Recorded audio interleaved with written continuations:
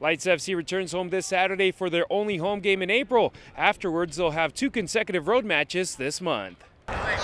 Lights FC has outshot each opponent they've faced so far in the 2019 season, but they haven't taken advantage of the opportunities they've created. It'll come down to breaking that ice, scoring a couple goals, getting ahead in a game, stop chasing the game, and then we'll really get to see the true quality of our team. The 2 clean sheets Thomas Olsen has at home this season matches a number that the team had in its inaugural year at Cashman. But that and his streak of 227 minutes without conceding a goal at home are 2 things TKO doesn't focus on. Nah, honestly, I didn't even think about that until I saw it on social media after the game. For me, every game, it's 1 game at a time, and actually for me, it's 1 half at a time. You take 1 half, you play that half out well, and then you go to the next half and just keep it going. So, I don't even think about that stuff.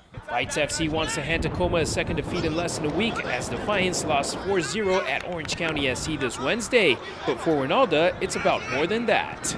Good news in all of this, even though we've had bad results, is we are becoming collectively a better side, and we're understanding the magnitude of making mistakes, that other teams will punish you for that. This Saturday during the match against Tacoma, Lights FC will debut their spring break foam party in the pitch side party area, which is open to all fans in attendance at Cashman Field. We'll see you here. I'm your team insider, Harry Ruiz. Viva Lights!